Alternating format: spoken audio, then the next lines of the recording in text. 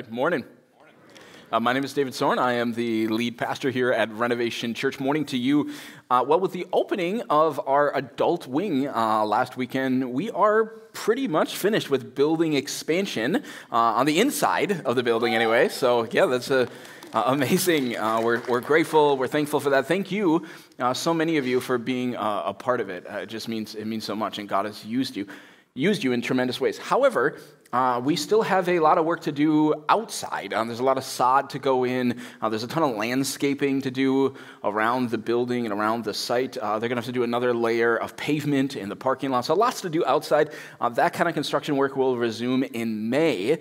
And then our plan is to do a massive grand opening of phase 2 of the building for the whole community sometime in August. And then we'll just use that kind of as an excuse to invite a whole lot of people in to tell them about Jesus again. So that's kind of what's coming up over the next 5 or 6 months. Well, thank you for being here this morning. We are in, believe it or not, our 15th and final teaching on the letter of Ephesians in the Bible. And today, Paul's going to talk about prayer, which I think is great because I know relatively few Christians that could say, yeah, my prayer life is amazing.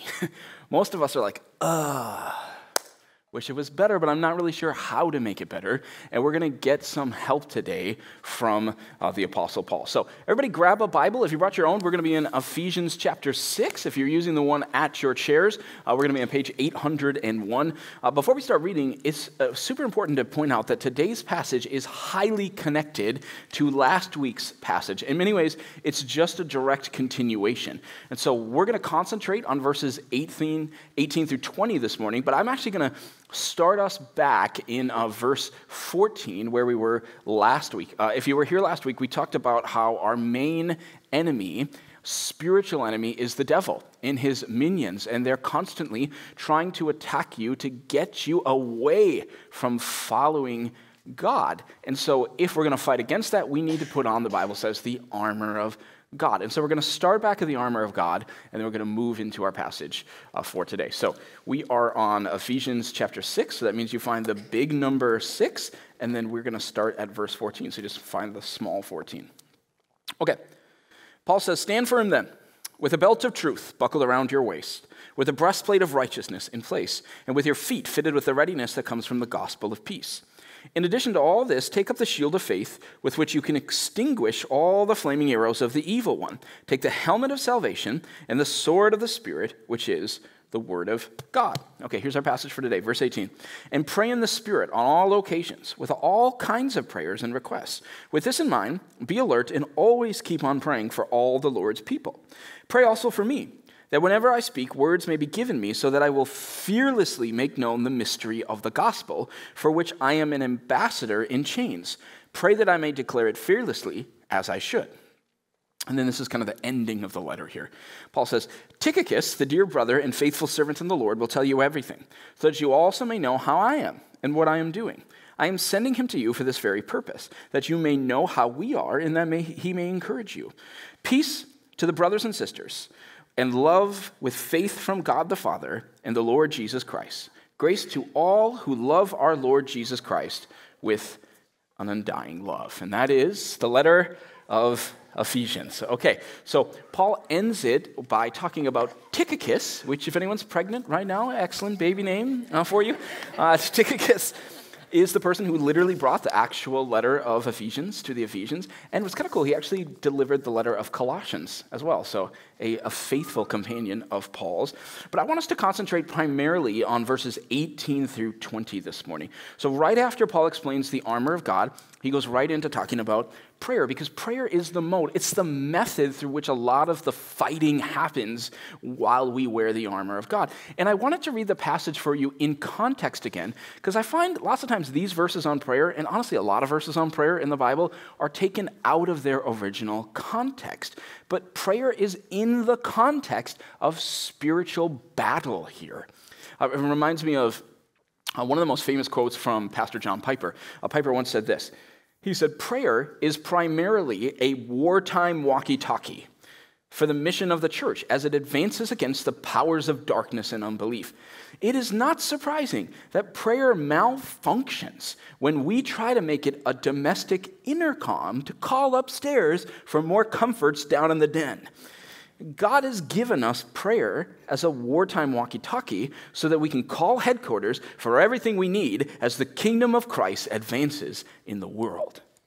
Okay, that is the proper context of today's scripture passage, right? We don't read here that prayer is mainly for obtaining peace or calmness or comfort or like a vending machine for all of your pleasures. Paul has just said we're at war. And so put on the armor of God. And so stay alert and pray.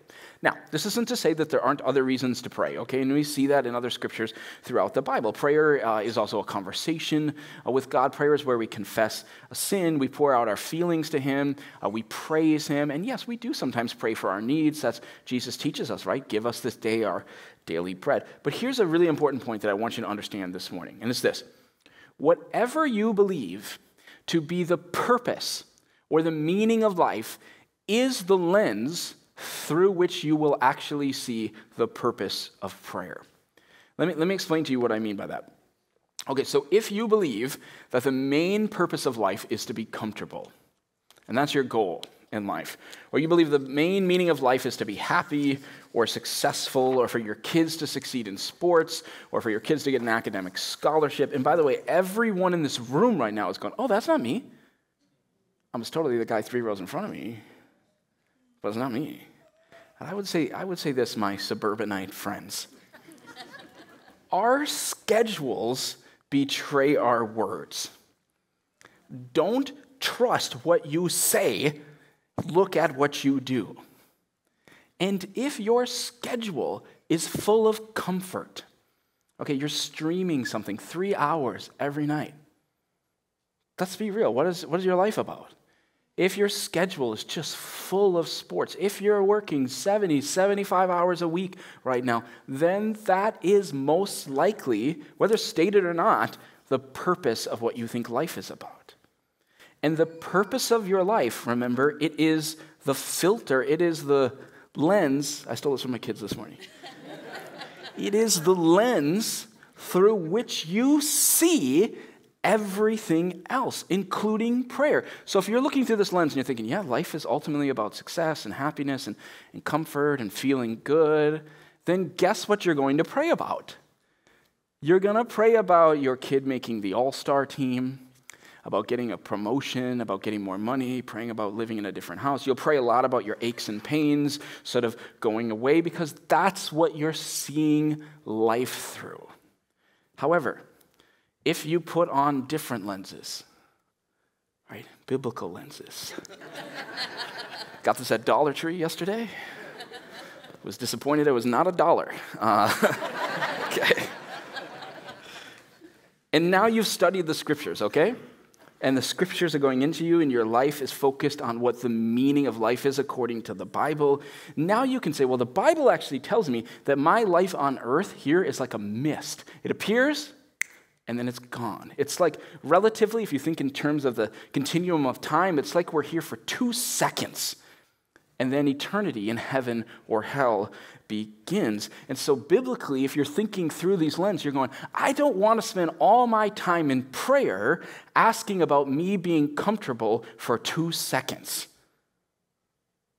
Listen, I think a lot of American Christians are going to enter an eternity of rest already rested. Because that's all we pray about. Help me be comfortable, help me rest, help me. But with biblical lenses on, and you're thinking about the meaning of life through the scriptures, all of those prayers for more money and ease and comfort, they begin to sort of fall down at least, not off the chart, but at least to the bottom of your prayer list, because your primary concern scripturally then becomes for things like the lost, for people who are facing an eternity in hell without Christ. It becomes for things like putting on the armor of God and fighting the wartime battle that we're in. Your prayer becomes more focused on how can you live your life to glorify God. It's not about comfort. God might be glorified through your pain and discomfort.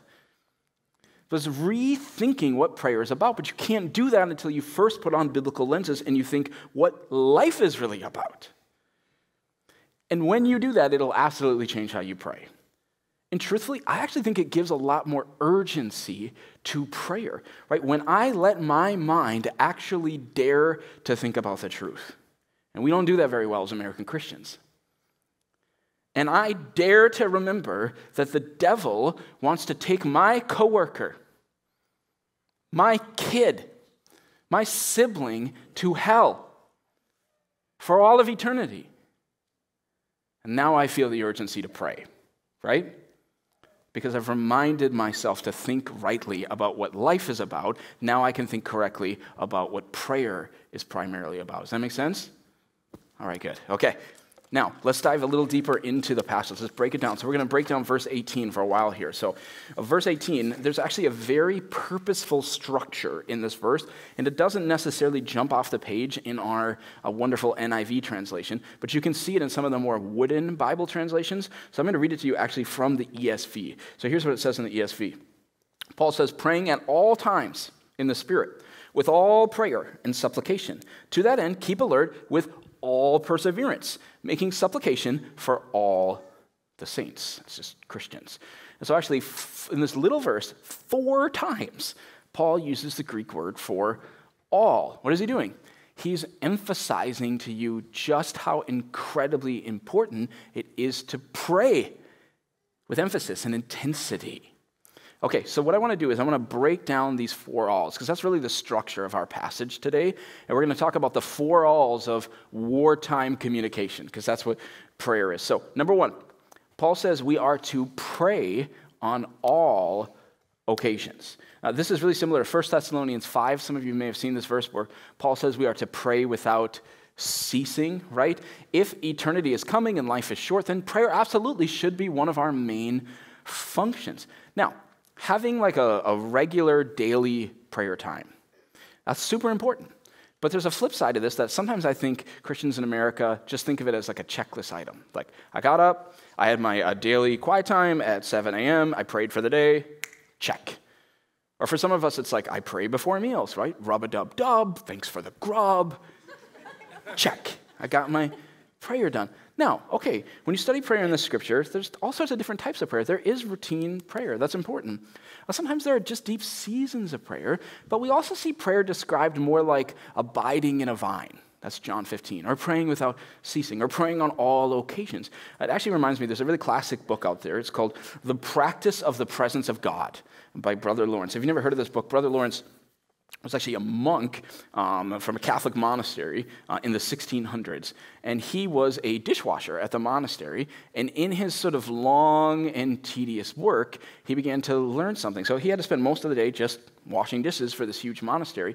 And he began to train himself to pray on all occasions. So he'd be washing his dishes, and whenever he felt his mind just sort of drifting to something else, like, I can't believe my friend, or what's the matter with this dish? He would train his mind to go back to the presence of God. Just be with God, focus on God. And it was pretty amazing, and he got really good at it, and he started to write some of his friends about it, and people heard about it, and people actually came from all over Europe to learn from this dishwashing monk on how to pray on all occasions. It's a really fascinating book. In fact, we have this book.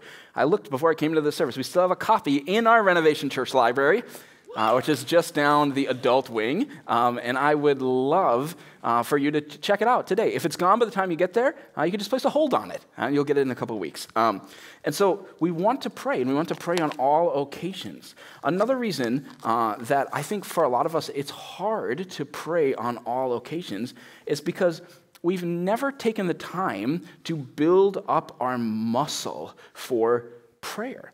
A prayer, like anything, it's a discipline, right? And it takes time. It takes effort. I think of it this way. So I've been a runner for 15 years now. I'm not amazing, but I run faithfully 3 times a week. And whenever I tell people that I run, they always say to me, ew. Like, what? Why? Like, I always get the, like, was someone chasing you or whatever, right? It's like, why would you ever want to do that for fun? Okay, I'll think of it this way. A number of times over the years, I've gotten injury and I can't run for 6 months or 9 months or something like that. And I always know when I get back into running after I've been out of it for 9 months, and all of the cardio that I've built up is gone, right? And now my lungs are out of shape. When I get out and I go for that first run, it is awful. Okay, it's physically painful. It's just a totally miserable experience. However, once you've built up the stamina for it, it's amazing. The other day, I had a hard day, and I went out that evening, and I went on a 4-mile run. And I was just listening to music, and I was talking to God, and I was just lost in thought for about a half mile. It's like, you ever drive your car, and you drive for a while, and you get so lost in thought, you're like, how did I get here? That happens to me when I run. It's this cathartic release, and I go and I talk and I process and I pray. It's amazing, but you have to build up the muscle for it first to experience the blessing of it. And prayer is really similar. A lot of us, we start praying like, I don't even know what to do, and boy, it's been 25 seconds. What do I do, right? But you've got to, in the same way, you build up a muscle for it till you get to this place where it's this amazing communion with God. And the best thing you can do, for some of you in this room, is just to start. Get back and do it again. Or start for the first time. Start tonight or tomorrow morning. And I want to give you some practical ways to do that, and we actually get that in our second all in the passage. So let's take a look at that. So number 2, 4 alls of wartime communication. Paul tells us to pray all kinds of prayers. I actually find this kind of interesting that in the Bible it's saying, hey, mix up your prayer life. And I think that's good advice because for a lot of us, we just get stuck. We're routine and we just do the same thing over and over and we're like, we get kind of bored of it. And here's the Apostle Paul himself saying, hey, mix it up once in a while. So I'm going to give you some ways to mix it up. One of the ways that we've taught often over the years here is by praying through the Acts prayer method. If you've never seen this before, it's just a guided prayer method that keeps you focused on diversifying what you pray about. And so you start with adoration, and I'll do this when I pray sometimes, so I don't get just stuck in I need this, and I need this, and I need this. You praise God for who he is. You move to confession. What sin do you have to confess? You move to thanksgiving. You're thanking God for what he's done in your life. And then you move to supplication, which is just a fancy word for asking for the things that we need in our life. In fact, let me show you a screen now of all sorts of different ways that you can pray. I encourage you to even take a picture of this, or if you can, write it down quickly, because I want you to come up with different ways that you can pray so you don't get stuck. I want you to pray all kinds of prayers like the Apostle Paul says. So another way you can pray is with worship music. My longtime friend, one of our worship leaders here, Zach Fody, has taught me over the years that when we pray, when we engage with God, there's something about music that opens our heart in a different way. And for a cerebral person like me, that's important. And so often when I pray, I'll just put on a worship playlist. And that's happening while I'm talking to God. You can pray with an app. I actually love the Echo Prayer app, which is just an app you can put all your prayer requests in. You can set a timer, and like every 90 seconds or so, it just cycles to a different prayer. It just keeps me focused in prayer. Go on a prayer walk. There's something about moving the body when you pray. Here's an idea. Stop talking. Right? So often, prayer is actually supposed to be a conversation, and we do 99% of the talking and listen for God. Number 6, pray on your commute. Eyes open would be preferable. For prayer postures, try laying down. Try getting on your knees. Try something different. Journal your prayers. Some of you are awesome at this. I've never been great at it. Sometimes, though, when I pray in the morning, I'll just sit at my desk, and I literally will just type my prayers, because I can type faster than I can write. But my brain just processes in a different way when I do that. Or number 9, go on a prayer retreat. Some of you have heard me say this before, but one of my favorite places in the world is a wilderness fellowship, which is just over an hour away from here. And they have these individual prayer cabins. I think they have 11 of them now. They look like this. I'll show you some pictures. And it's amazing. You can go to this place. It's meant for prayer retreats. It's just $60 a night, which is incredible for what you get. And you just get away with God. It's on like a few hundred acres. They have all these prayer walk trails and a lake. And it's just amazing to get away and focus on God. In fact, there are probably some of you in this room with what's going on in your life lately. You just need to do this. You need to call them up today, go to their website and reserve something. So you just get away for a day or two or whatever it takes and focus on God. And I encourage you to try different things as you pray, even as we prepare for this major outreach. So next weekend, it's like the Super Bowl of the church, okay, of what's happening here. It's so important. And as we prepare to invite people in for the gospel, find different ways to pray. Maybe you set an alarm this week to go off at the same time the next 7 days to remind you to pray for the people that you're inviting to come and hear the gospel. Because I'm going to clearly present the gospel of Jesus Christ for your friends and family next weekend. And this is I think it's one of the easiest invites ever, especially if you know young families with kids that can come to the egg hunt, which we're going to do, rain, snow, or shine. If there's 45 inches of snow, we will be doing this, okay? Because the gospel, that's why. Because it's just that important. But be bold this week. Time is short. Make the most of every opportunity. And please remember, as God has been teaching us in his word this month, that the battle is won spiritually. You've got to prepare in prayer. We believe in this so deeply. One of the things we're going to do this week is we're going to open up our worship center over the next 4 days, both in the morning and in the afternoons, for you to come in here and pray, just on your own, for people to come to Christ. 7 to 9 a.m. and 3 to 5, Monday through Thursday. The only caveat I'd add to this is we're taking out the tomorrow morning because we cannot guarantee that our plowing company will put us in the right order that you can get in here tomorrow morning. But at any other time, come. There'll be worship music on the speakers. There'll be prayer prompts on the screen. You can come for 5 minutes on the way to work. You can come for 2 hours. You can come once. You can come 7 times. But let's come. Let's battle together as we go out to win souls for Jesus Christ. Okay, let's look to the third all now. So Paul tells us that we should pray with all alertness and perseverance. It reminds me, when Jesus is in the Garden of Gethsemane the night before he dies, he goes off to pray. He has the 3 disciples with him, and they keep falling asleep. And then he comes back to them and he says this, Matthew 26. He says, watch. That's like stay alert and pray, so that you will not fall into temptation. The spirit is willing, but the flesh is weak. We are to be alert in prayer. It reminds me, there's this old Winston Churchill quote. In the very, very early days of World War II, just when Hitler was starting to take over the European continent, Churchill was worried that the British people were not taking Hitler seriously. And in an address to the nation, he said this. He said, I must drop one word of caution. For next to cowardice and treachery, overconfidence, leading to neglect and slothfulness, is the worst of wartime crimes. Now, I think this is important to understand because for many of us as Christians, the reason that we don't pray, that you're not in the war, it's because of our overconfidence. We just don't think we need to pray. And again, a piece of that is because, we live in America, and again, we've thought, life is all about comfort, and I feel really comfortable right now, and so what do I honestly even need to pray about? And I would just say to you, as a teacher of God's word, the devil wants you to put on these glasses more than you could ever imagine. And he wants to lull you right to sleep, thinking that your 2 seconds here on earth are about you amassing money and pleasure. And you're going to get to heaven someday and go, I wasted my life. I wasted my life on amassing temporary things. Do not let him lull you to sleep. We are in a war. And in a war, you have to stay alert. Sinclair Ferguson, a Bible teacher, says it this way. He says, Christ is building his church on territory that has been occupied by an enemy. Alertness is always essential when living in a war zone. If you lived in Ukraine right now and you went out to get groceries, would you just ho-hum, go get? No, you would be constantly alert. That's what Paul is saying.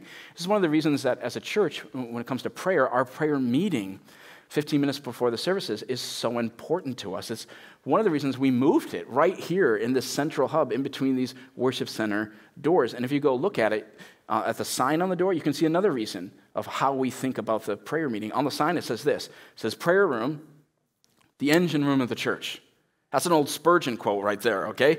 We meet there in the engine room 15 minutes before every service. So at this service, I would be at 10 o'clock. to pray, to ask God to move, to ask him to rescue people from the hold of darkness, to ask him to convict us of sin, to make us more like him, to move powerfully in our services. And we believe it is the engine room. It's right in the core center of our church building now. We believe it's the engine room of the church. And we want you to come 15 minutes early and pray with us. Here's what I want you to understand, church. You need to understand that the devil does not fear a smart church. And he doesn't fear an organized church. And he doesn't even fear a big church. He fears a praying church. What are we going to be? I'm not sure that, I'm just to be real with you, I'm not sure that we're a praying church yet. We've got a lot of people who say, amen, that's great, let's do it, but we won't be there to pray. Am I right? I think it's a hard word, but I think it's right. We've got to build this muscle that we truly believe in prayer, and we don't just give lip service to it, because that is the engine room. That is what changes the world around us. It is the power of prayer. And Paul says we not only have to be alert to the importance of prayer, we have to persevere in prayer. We can't give up just because it's hard. And that's for what's happening in the kingdom, and that's for even what's happening with people around us. You know what's really crazy to me? Twice in the last month, someone has come up to me on a Sunday, and they said, Pastor David, I got to tell you this story. I have a relative who has never gone to church, and they're coming to this church. And lately, they grabbed a Bible. I had the same story from two different people, talking about different people, and they grabbed a Bible, and now they're in a house group, and they're pursuing God. And they had never, ever come to church. What is that? How is that happening? I'll tell you how it's happening. Somebody is persevering in prayer. They're not giving up. And they just keep, like the persistent widow in Luke 18, they're just banging on the door of heaven, saying, God, I need you to move. Stay alert, persevere. Okay, let's go to the fourth all in the passage. So Paul says to pray for all the Lord's people. That's for fellow believers in Christ. So soldiers of Christ, you're not to be just concerned about yourself in prayer or even lost people, but we're also to be concerned about our brothers and sisters in the Lord's army. That's your community of Christian friends, particularly your house group. That's why it's so important that you're in a house group. And I would say even more so, it's your small group of 4, 5, 6 people. Will you battle for them in prayer? How differently would you look at your small group if you prayed for each of them every day? I think it would change how you interacted with them. Let me give you a prayer challenge this week. I want you, when you pray this week, to try and pray for other people as much as you would normally pray for yourself. And see how that changes your prayer life, because Paul says, here we are, we're to pray for all the Lord's people. And then as we move to verse 19, Paul adds this. He says, pray also for me as I make known the gospel. And I would encourage you here, and I would humbly ask you to pray for your pastors. I would love, it would mean so much to me if you would pray for me, even this week. This next weekend, with our Good Friday services and all of our Easter services, I'm going to be speaking 9 times next weekend. And so if you could pray for my health, if you could pray for my voice, pray that God would be with me as I write this week, and that he would use me to illuminate the darkness as I speak.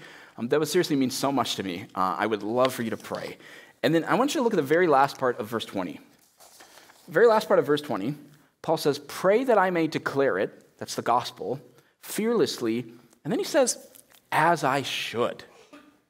And I love those words. Why does he say it like that? Okay, I think of it this way. The other night I was reading one of the parables of Jesus with my kids, and in the parable, Jesus was talking quite frankly about the horrors of hell. Now, a lot of Americans, when they think of Jesus, they just think, oh, lovey-dovey, right? But Jesus speaks often about hell. He talked about hell was the 3rd most common subject Jesus talks about in the Gospels. In fact, some of you remember this. We as a church, we taught once verse by verse a number of years ago through the entire book of Luke. It took us 90 weeks to get through it. And there is a section in the middle of Luke where Jesus goes on and on talking about hell. I think 7 messages in a row I gave about hell, because that's what we do here. We teach what the Bible says. But we're reading this passage about the parables, and Jesus is speaking about hell. And one of my kids just stopped it and just hit them hard, because they actually just let themselves think about it. And they looked back at me and said, Dad, is it really going to be that bad? And people are going to go there, right? Without Jesus? And I said, yeah. Only Jesus can save us. And without putting our faith in him and his saving death, then the punishment, the just punishment for our sins, it's not on him, then it's on us. And then people absolutely will go to hell. And my friends, that is why Paul says right here in Ephesians 6, pray that I may declare the gospel fearlessly as I should. Because when we correctly wear biblical lenses and we think about reality as it truly is, then we should, every single one of us should declare the gospel boldly and fearlessly. We should remember that we're in a war right now. Not with other people, but with our spiritual enemy that wants to hold our friends and family captive forever. And so I pray that God gives you, even this week, a spirit, not of timidity, but of boldness and courage to go out and hold out the words of life, the gospel, to other people. Let me pray for just that. Lord Jesus, I pray over all the people of Renovation Church. I know so many of them are going out this week. They're not only sharing about you, they're inviting people to come in and see what you are doing in this place so they can hear the gospel, be with them, embolden them, give them courage, give them the words to say. We pray now that you're already preparing the hearts of the people they're going to have conversations with this week. And God, we just believe you are going to do miraculous things through the conversations that we'll have this week. It's in your name we pray. Amen.